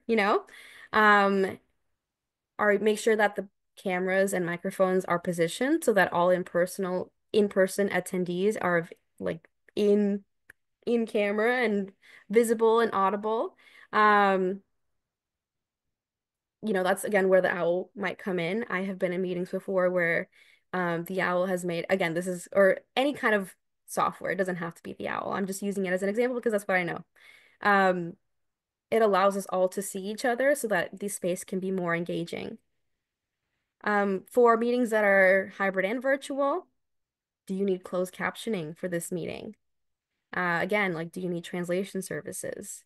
What platforms might the virtual folks be using? And how well do those platforms integrate with in-person meetings? How can we prepare them to integrate with these in-person meetings? So all of that, I would say you want to think about when preparing for meetings that are hybrid or virtual. And next slide, please. So there's definitely a lot more to that you can think of that is very personal to each person's situation. But those are some general ideas that you want to think about when preparing for any type of meeting. But the key takeaway here is that a dynamic facilitator, a flexible facilitator is a prepared one. You want to be able to have your plan B and C in your back pocket so that you can be flexible enough to switch over and do it in a competent way, I would say. It's important to spend a good amount of time before your meeting to get to know your co-facilitator, to understand each other, to assign roles to other people on your team, and to set expectations for what your participants can expect in the meeting. Um, but again, as long as you keep up a good attitude, you're flexible, you're rolling with the punches, and you're staying on time, I would say that all constitutes and contributes to a good meeting. Before we move on, I want to just ask if anyone has anything else that is in their packing list for any kind of meeting, whether it be a general meeting, virtual, hybrid, or in person. having refreshments or little doodads or something like that is always good. Like a physical takeaway or something to consume. Do you, by doodads, do you mean like fidget spinners or little I was just about to hold up. Yeah, I doodads. love that. I've had those for meetings as well, and they honestly really do help you concentrate. You can just do that while you're listening. It's great, especially when things can get a little overstimulating. Thanks, Brian. Anyone else? You can also mention in the chat.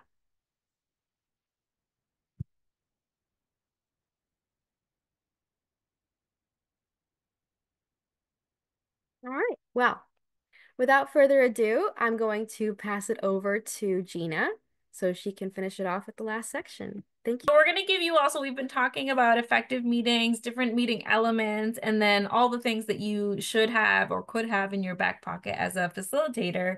So now we're going to give you an opportunity to put some of those tools and skills to use. So in a second, we're going to do some breakout rooms and we're going to have you just talk through some of these scenarios. So we'll have 3 breakout rooms and we have 3 scenarios. So group 1 is going to talk through scenario 1, group 2 is going to talk to scenario 2, and group 3 will talk through scenario 3. So we will drop these scenarios in the chat box as well, so you can revisit while you're in your groups. But scenario 1 is about a new coalition member is set to join today. For today's meeting, you'll split into working groups for an event that you're planning, right? So most of the legwork has been done.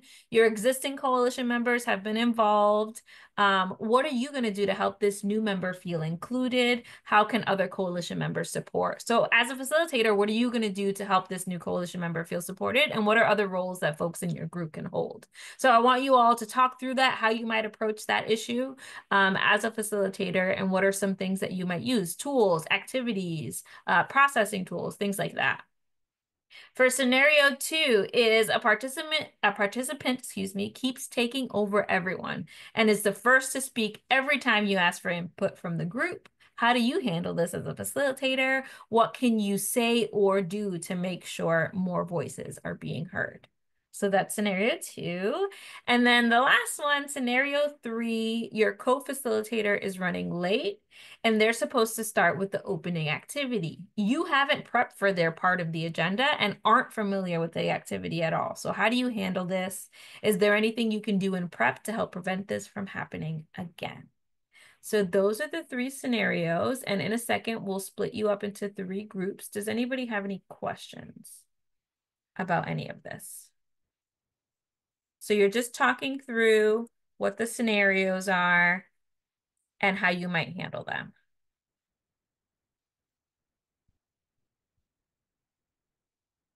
And I just dropped them into the chat box. Scenario 1, 2, and 3. So yeah, when you're ready, Victoria, feel free to split people off into their groups. And we'll give you a few minutes. And when you come back to the large group, we'll share what you all came up with. So let's talk through these scenarios. Why don't we start with scenario 1 in group 1? You had a new coalition member coming and you were planning an event and most of the work is pretty much done. So what did you all talk about? What came up? How might you approach this situation as a facilitator? So we agreed that depending on group size, we can either, if it's like a virtual meeting or in person, we can say a few things about the new person and then see where they're comfortable contributing since most of the work has already been done and include them in that group and have them get comfortable with those group members. We agreed that in larger meetings, when everybody goes around to introduce themselves, it can eat up a lot of the meeting. And so if it's virtual, everyone can introduce themselves in the chat so the new person can get a feel and then other people in the group can get a reintroduction if they've forgotten who someone in the group is. But for smaller groups, it's okay to introduce like everybody one by one. We kind of came up with this threshold of a group of 10 and under. It's okay to go one by one. But then having that person kind of get in where they fit in if we have an event that's kind of pressing and most of the work has already been done. And anybody can feel free to add who was in my group. Anything else the groups want to add, or anything that came up in your conversation you think is important to worth mentioning? That was great. Aaliyah, thank you so much for that synopsis and for being our team leader. Just one quick thing to add. We had also chatted about how the facilitator might take the time either before the meeting or after the meeting to touch base with the new person, to prep the new person or to before the meeting, or to answer any questions and bring that person up to speed after the meeting if time doesn't allow before the meeting. Absolutely. I think part of where this scenario comes from is something that I had dealt with actually when I was first starting in this space with CHTI. I think it was like right before COVID. I had moved to a new area of Massachusetts and I wanted to be a part of a coalition in my area on something that I was interested in. And um it was a well-established coalition. People had been there forever and they kind of knew what their roles were. And I came in as kind of the newcomer. And it wasn't until halfway through the meeting that the facilitator of the coalition meeting was like, oh, by the way, Gina's one of our new members, and gave me an opportunity to introduce myself. So there was this sort of weird in-between time. It was fine. It ended up working out. But yeah, being able to take a look at sort of what your coalition already does, paying attention to time, the format and the platform that you're meeting with, how many people. And yeah, absolutely. If there would have been a little bit more intention or thought put and like pulled, maybe they pulled me aside and said, hey, this is what's happening in this meeting, or this is where you can kind of plug in. That would have been really, really helpful and would have made me feel a little bit more at ease, I think, than the sort of this like awkward halfway introduction that happened in between the meeting. So I love that you all sort of named some of those things that we've been talking about through today's meeting. So thank you so much. Let's go to group 2. You talked about the participant that talks over everybody and wants to share all the time. How would you all approach that scenario as a facilitator? I think group 2 was our smallest group. Yeah, I can jump in. Sure. So one thing that we talked about is maybe having like an activity, kind of like an icebreaker activity in your back pocket, like one or two of them, as a way to maybe like kill some time if the person's just going to be like a minute or two or a couple minutes late. Yeah, so just finding ways to like, oh, everyone, turn to the person next to them and introduce yourself and, talk about what brought you here to the meeting or something. If that's like an in-person one or um, something like that, just to kill time. And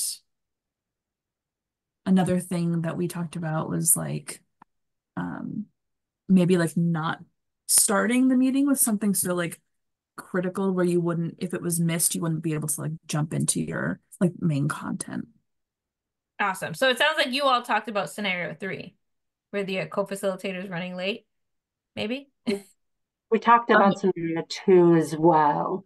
Oh, okay. So you did that's both. right. I'm so sorry. I was completely we went through number 2 and then we like bounced around for fun at the other scenarios. Okay, I'm so good. sorry. I'm glad. No, you're totally fine. I'll let Hermie talk about scenario 2. No, that's okay. Yeah, for scenario 2, we were basically saying that we can have ground rules before the meeting.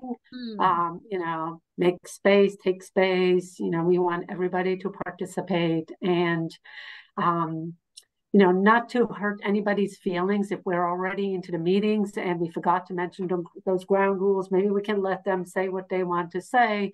But, when we present the next issue, perhaps before we open up, for everybody to comment or speak, we can just say, okay, can we hear from some of you who have been quiet throughout this time? And no, we want to get the group's opinion. So I've been in meetings like that where, it's really hard. You don't want to hurt anybody's feelings, and they probably know that they're you're talking about them, but at the same time, if they go on and on, sometimes there's not enough time for anybody else to speak. So Absolutely. And I love that redirection of like, are there other folks that want to talk, and making sure that you're referring back to those group agreements or the container that you set up with your group beforehand. One thing that I found really helpful that I've instituted, especially with larger groups of people, is to establish what we just call a speaking order. So like if there's like a topic area or you're brainstorming and then you're sort of talking about all the things that you've brainstormed, just like if you want to speak, raise your hand. And then you start writing down like, okay, Paula's going to share something, then Victoria, and then Aaliyah, right? And then you'll go through the speaking order. If somebody sort of jumps in, be like, all right, hold that thought. I'll put you on the speaking order. But first, we're going to hear from this person, this person, this person. And as a facilitator, putting yourself on the speaking order is important too.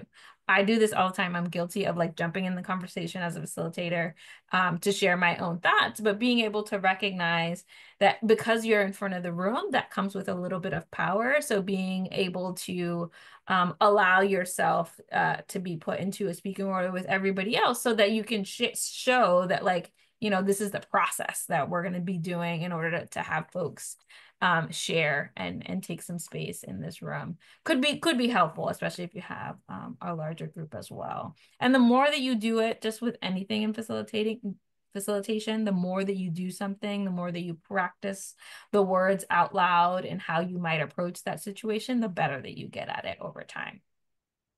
Awesome. Thank you so much. And so Sarah started us off talking about scenario 3 already. So what would you do if your facilitator, co-facilitator is running late and you're not prepped for their part of the agenda and activity that you just don't know how to do? What would you do? So one, you can stall. Right? You can create some time in the beginning and so that you can allow for your co-facilitators to show up. Maybe you're doing an icebreaker, maybe you're doing a round of introductions, creating some space in the beginning. But what else? What else came up in conversation for group 3? So Brian brought up a good point was okay to be completely honest with your group or your team, like the reason why your co-facilitator is running late, like if it's reasonable, like they're in traffic, but if it's like something personal, no need to share that to say that they can't be there. And then, like you said, start out with another activity then to fill the time, like an icebreaker, or you can just leave it as that and move on to your section. And that way you have enough time in the end, like if your co-facilitator like does pop in, or if you have the extra time, it leaves room for like questions a group may have. So, but yeah, Brian brought up a good point, like being honest with your group or your team, like why the other person's not there. And another part is that as a facilitator, we felt like you should have been prepared, like review the activities. So if anything happens, like you can take over as well. Yeah, absolutely. And I love all of those suggestions, right? So being honest with your group, we're all human, like things happen. We understand that folks get sick and traffic happens and there are other things. So if your co-facilitator is running, 10 minutes, 15 minutes late, being honest with your group and say, yeah, we're going to start with this instead while we wait for so-and-so to arrive. Or we're going to move the agenda around to accommodate that schedule and we'll start with this activity. And then do this planned activity towards the end when that person is there or not at all, right? So if first, let's say your co-facilitator isn't able to make the meeting at all, right? This is something we're going to actually move to the next meeting schedule because the person who's running this activity is not going to be able to make it. But yeah, always sort of making sure that we're paying attention to all those considerations that Paula went over before this section, right? What's our plan A, B, and C so that we are prepared should something come up. And not even just in regards to the co-facilitator, in regards to tech, in regards to meeting space, so that we have sort of options should something come up with any of those pieces that we put together as well. Any other thoughts or recommendations as you all think through any of these scenarios? Anything you might suggest as facilitators for us when we're dealing with these types of challenges?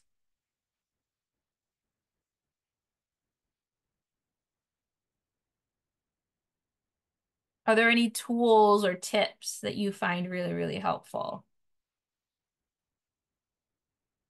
I really liked, oh, you can go ahead. Oh, sorry. I I just have a question for scenario two. Like, if somebody's being really disruptive, when is it okay to privately message them? Like, hey, Hmm. can you just not talk for a while? I think that part is really reflective on like how well you know your group. Like, is it someone that you have a relationship with? Do you know them? Or, that will impact how you sort of kind of pull them aside. I think for me, I try as much as I can to do general redirections. Like, all right, is there anyone else that wants to share? Thank you so much, so and so, for sharing. I would love to hear from folks that I haven't heard from today. But yeah, that if it's like a consistent problem and it's somebody that I would definitely sort of think through how I might pull them aside and say, hey, I love that you're so eager to share all of your thoughts. And we're happy to sort of, hear what you have to say. And if there's a time before or after the meeting, you have my full attention. I would love to offer that to you, so that it allows for space for others to share during the meeting. So I think there are definitely different ways that you can handle that situation. But yeah, does anybody have any other thoughts or have experience working with somebody who's just really eager to share in those meetings? Other ways that you've addressed something like that? Mine was also about scenario number two. Hmm.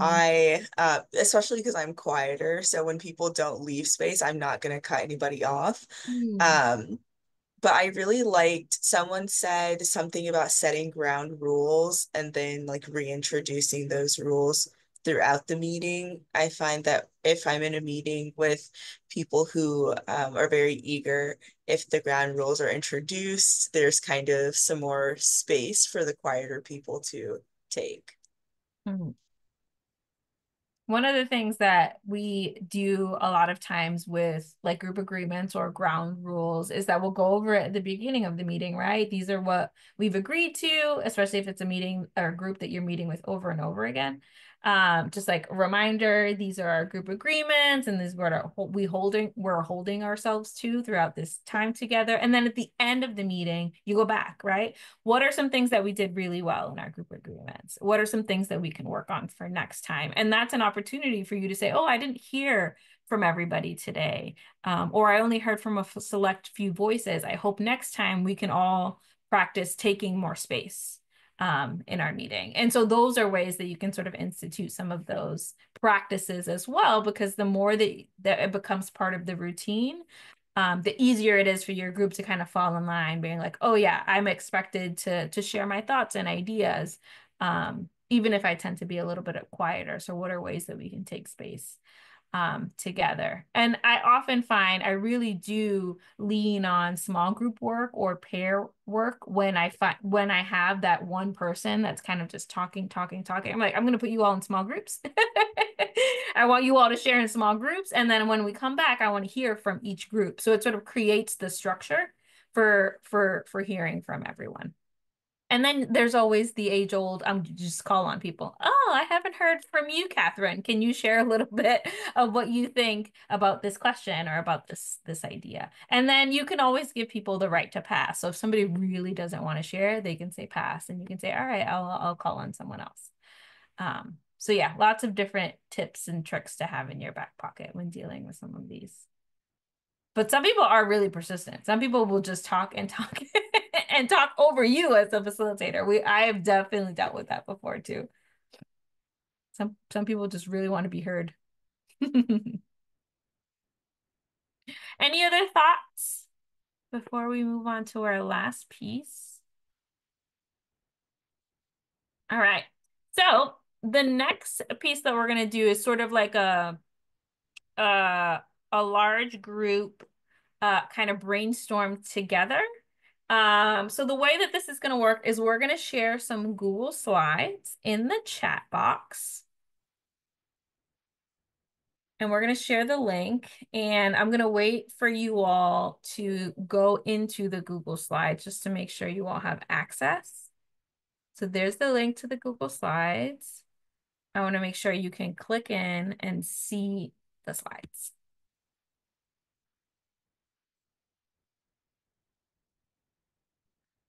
And my favorite part about Google Slides are like the little anonymous animals that pop up. So we've got a narwhal, a mink, something that looks like a bull. How do you even say that? I don't know. And a leopard. All right, so folks are in here. So there are 5 orange slides that say facilitation challenges. And then there are 5 kind of blue slides that say facilitation strategies. So the first thing we're going to start with is we're going to give you a few minutes to click into one of the first 5 slides that are in orange that talk about facilitation challenges. And so we've split them up into 5 different themes. So we have tech and logistics is one facilitation challenge. The second one is relationship building. The third one is engagement. The fourth one is problem solving and adapting. And the fifth one is sort of a general kind of bucket for any other sort of facilitation challenges. So we're going to give you a few minutes to click into these slides and type in any challenges that you have in your facilitation or that you've run into as you're trying to lead meetings. What are things that are coming up for you that are hard to navigate? Or any issues that you might have in your facilitation. So we're going to play a little bit of music and give you some time to fill up these slides. And then together, we're going to talk through some solutions or ways that, or some strategies we might use to address the challenges that you all brainstorm. So we'll give you about 5 minutes or so to click into the slides and add your own challenges. So if you think about your meetings and your facilitation, what are some things that have come up for you that fall into these themes? And if they don't fall into the themes, feel free to add it to the other. Some of the thoughts that you all shared around some facilitation challenges around tech and logistics include screen sharing, miscommunication about tech availability. Does the host have the cords and connecting laptops? Adding co-hosts to prevent like a meeting ending or any glitches. So many tech issues, people can't hear, poor internet connection, people keep freezing, and then participants not muting themselves and interrupting the host with background noise. So if we go down to slide 6, for facilitation strategies, things you might use in order to address some of those challenges, you all have put some stuff on here. So let's talk through some of these. You can plan which specific tech pieces will be used or compatible. So doing some prep ahead of time, that could be really helpful. Doing a tech run through, right? Plugging in all the things, making sure that the host and co-host understand where and how to do all the things, right? Connecting and making sure that they can log on, they have the login information, the password, they know how to work the back end of Zoom and create breakout rooms, things like that. All of that is really helpful because if they don't, a tech run through can help them feel a little bit more comfortable with clicking all the buttons and connecting all the things, right? Having multiple co-hosts and delegated roles. So perhaps the host is just focusing on facilitation and you have somebody else doing tech and logistics, and talking through that with the folks that are going to be leading the meeting. Saving your presentation or materials in PDF or on personal email, just in case you can't open it on work email, right? Having different folks having different access. So for example, in today's meeting, when Victoria lost Wi-Fi, I had the slides open, Paula had the slides open, and I can bet that Allison, who was our backup, also had the slides open. So at any moment, any of us can just hit the share button and have it ready. But before that, we had to all make sure that we had the most recent version of the slides because Paula and I put the slides together. We saved the slides in our training folder. Everyone has access to that folder and knows where all the things are. So all of that takes prep, right? Or at least a conversation to be like, do you know where everything is? Do you have access to it? Is everybody clicked in? It's part of our routine as we're setting up training. So all of those are really, really helpful. Does anybody have any other sort of tech tips or logistical things that you find really helpful as a facilitator?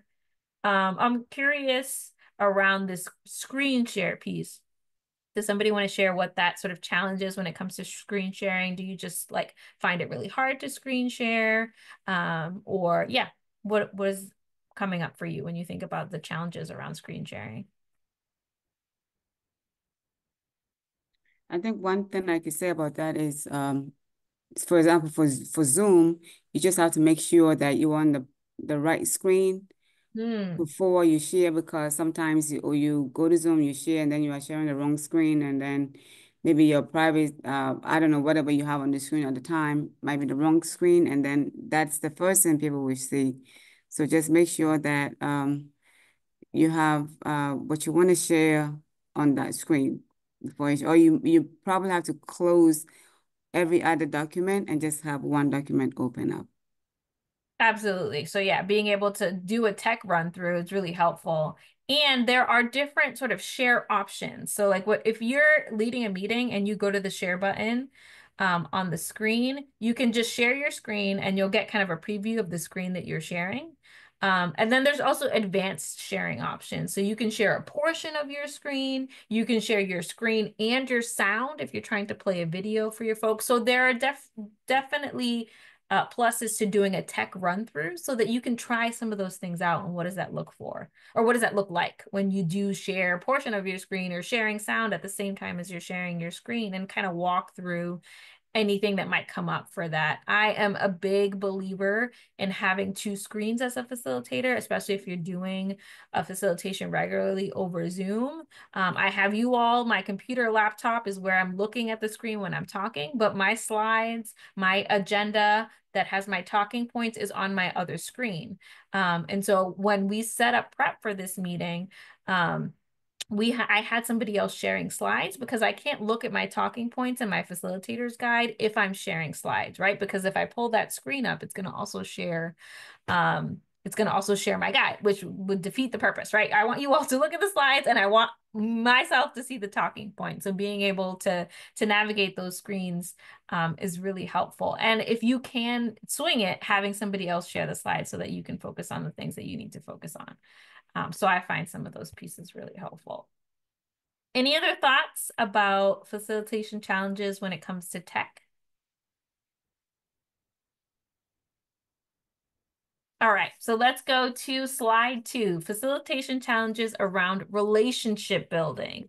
We have creating standards for meeting facilitation across leaders, connecting meeting participants to other participants with similar goals, trying to get invited to meetings hosted by people with similar goals, and too many silos. Groups are doing similar work, but they're not connecting and they're not collaborating. So some of the strategies that you all came up with are mapping strengths across facilitators and delegating tasks, right? So having the conversation with other folks and trying to see sort of what makes sense for each facilitator. Icebreakers and interactive questions to get people to connect, and doing a pulse test on groups via polls in the meeting as a way to kind of gauge what are ways that we can connect people and get them sort of talking about some of their similar goals and strategies when they're doing work in the meeting. Other thoughts around relationship building, strategies that you use or tips that are really helpful?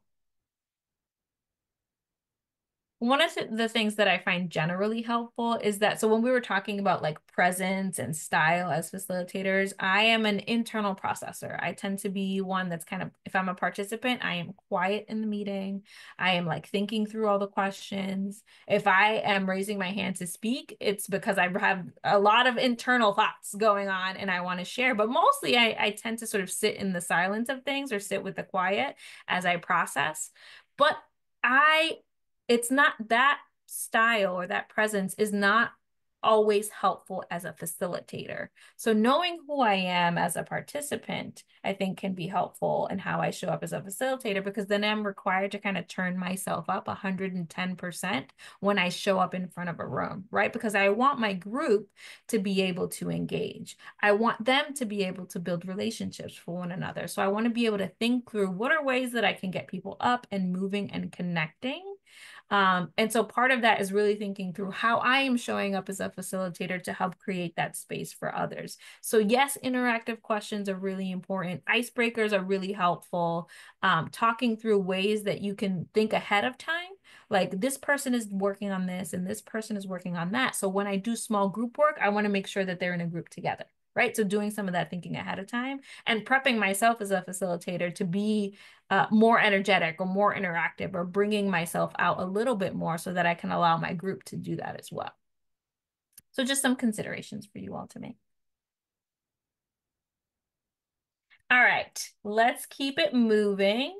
So slide 3 is facilitation engagement challenges, lack of consistency with participants who show up to meetings, no one talks or engages or contributes to the meeting, and a majority of participants have video off.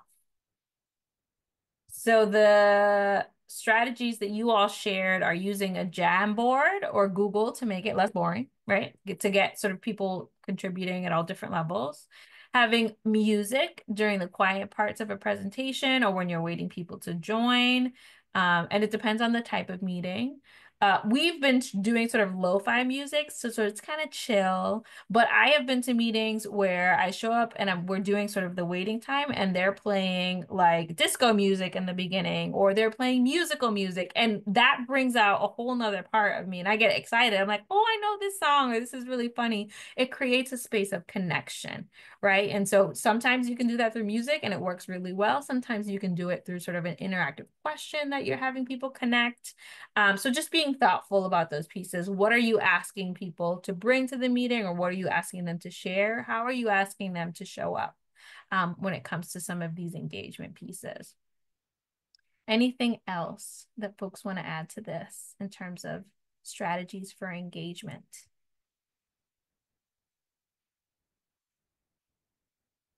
When I go to a meeting that has a lot of cameras off, one, I like to say and have the group agreement for online meetings, like if you can share your video, please do. Or have folks, if we're doing breakout rooms, I have folks share, like, if you can't share in the large group, fine, but let's share in small groups so that when folks are talking to you in small groups, they can see your face. So I find that to be helpful. And if a lot of cameras are off during the meeting, I try to turn up the engagement via all other forms. So I'm having people do breakout rooms. I'm having people answer in the chat box. I'm having people unmute themselves. So I'm turning up all the other engagement elements if the camera is not an option for folks. Any other thoughts or questions about those? Wonderful. So the other challenge piece that we're going to go over is slide number 4, problem solving and adapting. So adjusting the plan when something doesn't work or is missing, and having a backup plan and multiple members who can take over. So some of the strategies that you all talked about was having at least one other person have the presentation or be available to contribute. What else can we do as facilitators to be ready when something comes up? Anybody have any other thoughts?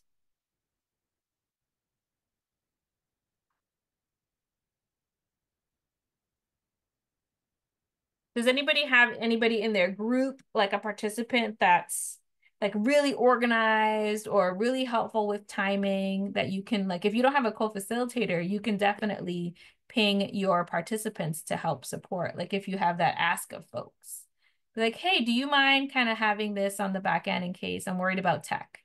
Can you have these slides? And leading on your participants to provide some of that. There is someone in our community who, and she's very graceful about it, but she'll be like, just want to let you know you have 5 minutes left, like if people are taking turns speaking. That gotta love a good timekeeper, and that is really, really helpful. And being able to just, like we mentioned earlier, about kind of being honest with your audience about what you've got going on. So being able to say like, hey, I would really love somebody to keep me on time, because when we get into an issue or a topic area, I know we all get really excited and passionate and we end up talking and talking, and we can stay on this topic forever. But if somebody can give me like a 5-minute warning, that'll help me kind of stay to our agenda. And being able to lean, and it gives them a little bit more ownership, right? When they're able to support you in that way and support the moving of the meeting as well. So I want to thank you all for this. I'm going to leave, what we're going to do is when we share the slides and all the things that we've added to the chat box, I think we're sharing slides, we're sharing the pop agenda template. And we're also going to share the Google Meeting slide. So I'm going to update this with some of the things that we talked about. And then I'm going to turn off the editing feature so you all can have sort of the ideas that you all shared in this meeting and just have it moving forward so nobody messes with it. So those are some of the resources that we're going to share with you today. Thank you all so much for taking the time to meet with us and to talk through some of these pieces. I am going to let you all review some of the additional strategies and tips when we share the slides, and let you know that we have another meeting coming, or excuse me, another training coming up called Policy Systems and Environmental Change, so PSE Change. That's happening on October 17th. And it's going to be an online training as well. And registration is open for that. If you're not already signed up for our newsletter, please sign up. And I think the last piece before we close out is to make sure to fill out your feedback form, which has been dropped into the chat box. And your feedback is always incorporated into the next training, making sure we're keeping these as engaging as possible. And it helps inform the types of trainings that we bring every year. So we take all of your feedback to help inform what we have going on for the rest of our training year. So thank you all so much for joining us today to talk about effective meeting facilitation. It's been a wonderful conversation, and you will hear from us shortly when we follow up with all of our resources. And you can scan the QR code for the next, for the feedback form as well. Thank you all so much. We've got 1 minute to spare. Thank you so much. Appreciate you all being here.